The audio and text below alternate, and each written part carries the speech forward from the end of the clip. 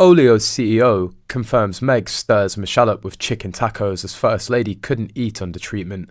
Today's posts about the First Lady botherer made me realise I'd never read Meghan Markle's guest-edited British Vogue September issue from 2019. I've now reviewed the guest editor letter, and as usual it's a creative writing 101 masterpiece. A few of the many lines that bothered me. My asking him to support an organisation I strongly believe in called Smart Works. She constantly places the emphasis on herself in a sentence. In this case, her strong belief is the focus while the name of the organisation is the footnote. She does this pathologically and it's throughout the letter.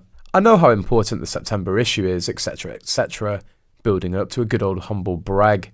EE's reply, yes, and there it is. By the way, please note that Meghan Markle and EE are now best friends. Tessa Clark, co-founder of food sharing app Olio, who I met with discreetly last year because, privacy, a candid and heartfelt conversation between myself and the extraordinary Michelle Obama, i.e. an email. Meghan lied that she met Michelle in person and had a small interview while eating chicken tacos. Meghan wrote, over a casual lunch of chicken tacos and my ever-burgeoning bump, I asked Michelle if she'd help me with this secret project. She then revealed that their exchange took place over email. It was mostly about motherhood, which Michelle said she was excited for Meghan to experience. But the head of Olio accidentally revealed the truth is not so. The Duchess spent the whole day talking to her, so the meeting with Michelle never happened. Moreover, Michelle once claimed she was losing weight during that time and only ate vegetarian food.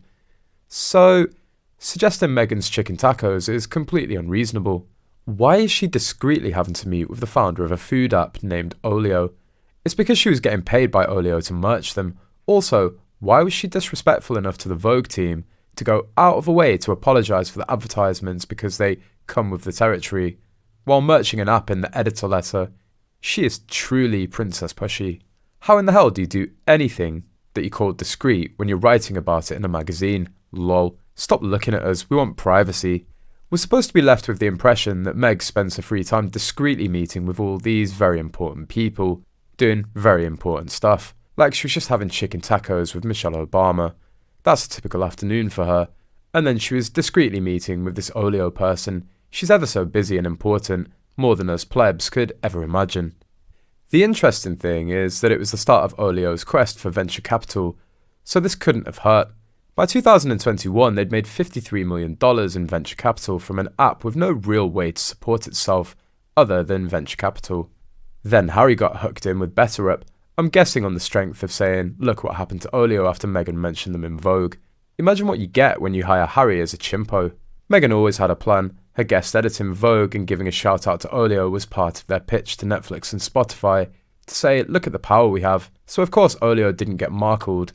It was their freebie to use to grift in the long con.